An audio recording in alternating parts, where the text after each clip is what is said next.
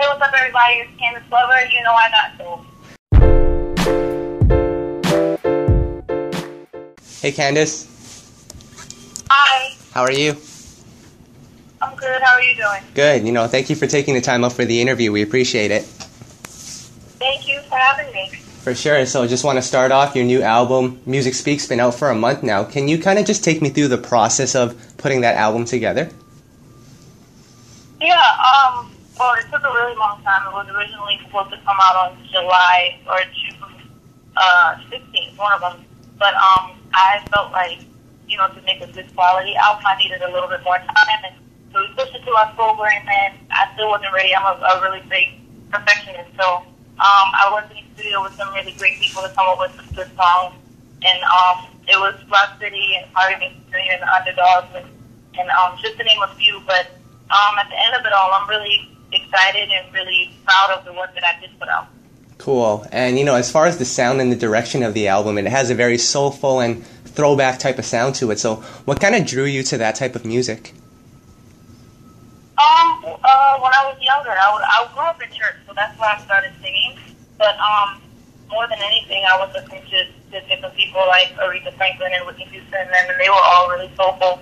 And also Christina Aguilera. So she was the one that really inspired me to start singing, because I heard her music when I was younger. I think I was probably around 9 or 10, and wanted to sing just like her. So that's where most of like runs and stuff like that. That's where most of that comes from. Okay, cool. And you mentioned all these producers that you worked with. What was the biggest thing you learned, while putting this album together? I learned that music is definitely essential to anybody's life. It's important for everybody.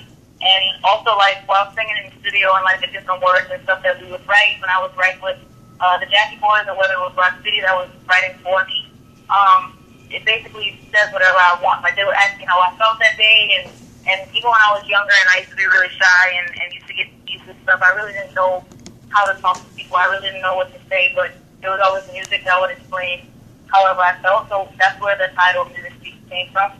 But I also learned that music gives you whatever confidence you need. It says whatever you need to say. Sometimes you don't know what to say. Yeah, for sure. And, you mentioned that the album, the date was changed a little bit, a couple of times. Was it frustrating for you to see it changed? Because I know, you won American Idol and you had all that momentum going, and then there was that wait. Was that frustrating at all? Right. At first it was really frustrating. I felt like everybody was going to forget about me. Nobody would want to hear my music after a couple months. And I actually thought at first that it was going to be a good idea to drop it in July.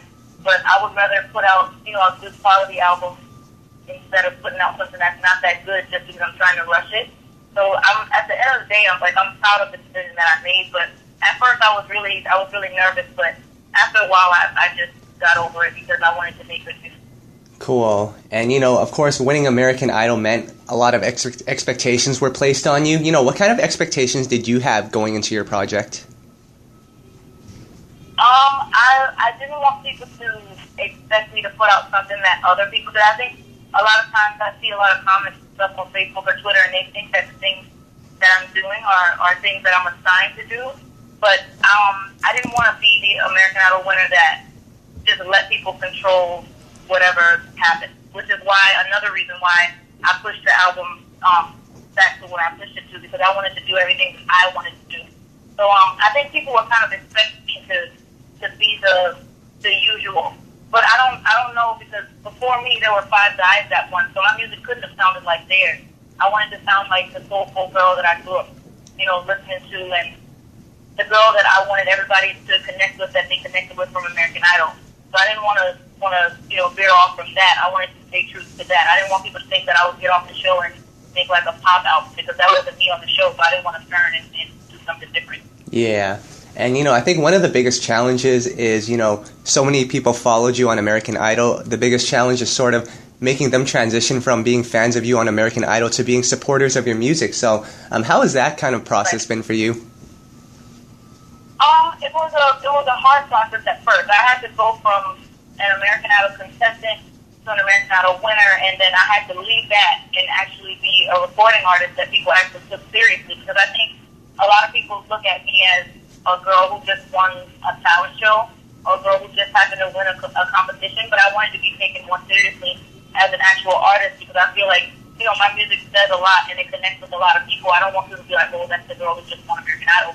So there's more to me than that. But I even had to go through a process where I had to stop considering myself as that. So it took a while, but I think I'm getting there now. Yeah, and then, you know, of course, you won American Idol. You know, what advice would you tell people who want to pursue music, you know, in that route, you know, through TV show? Like, what kind of advice would you give them? I think that it's the best platform if you want to get your music out there. I'm from a really small town. It's an island. There's no, you know, musical opportunity. It's beautiful, but there's no music there. So I felt like going on a TV show was my way.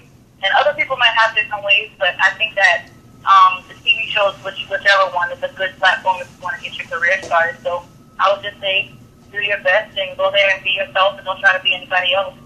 Yeah.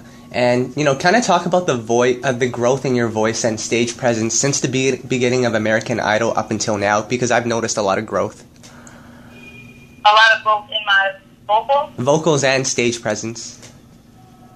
Oh, yeah. Well, when I started American Idol, I had never had any experience doing any type of choreography or anything in front of people. I would just stand there and sing in church, or I would stand there at talent shows and sing a slow ballad or something like that. But American Idol taught me better stage presence. It taught me different things, and even my mom would even say, my mom and dad would always tell me half of the things that I did on American Idol, like with my voice, I had never done in church or anything. So I think as time went on and I got these different songs from these different genres that I'd never heard of before, I think all of that has something to do with my voice change. But it's really different now than it was before I started. Yeah. And, you know, now that your album's out, can you just kind of take me through the moment when you kind of saw your album in stores and saw it on the shelves? To this day, I still cry, or I still get really emotional when I think about the process that I had to go through to make the album, and the fact that I spent, you know, months. It was probably about 8 months after I won. I spent day in and day out, you know, in the studio listening to these songs and making sure everything was fine, all the notes were good, if I didn't want a certain word there, and just to see that other people are listening to it and tweeting me, and then I go in Target or I go to Best Buy and see it in there, I have to buy it. I can't leave it in there because it's like my baby. Like I made it and I'm so proud of it, but still, even now, I still get really emotional thinking about the process that I had to go through for it, and now that people actually connect with it and like it is a lot to think about. Yeah, and you know, what's coming up for you? Well, I just left Canada not too long ago. I'm going to be in a Christmas movie this coming December on Hallmark. It's called The North Pole, and I have a small role on that movie. I'll be doing a lot of traveling to different countries, and hopefully we can get a tour started, but I also don't want to tell you everything before it gets like set in stone, because I don't want to jinx it or anything, but right. As soon as I can, I'll tell everybody. Sounds good, and that's all the questions that I had for you. Is there anything that you'd like to add? No, just thank you, and thank everybody for supporting the album, and I hope everybody enjoys it.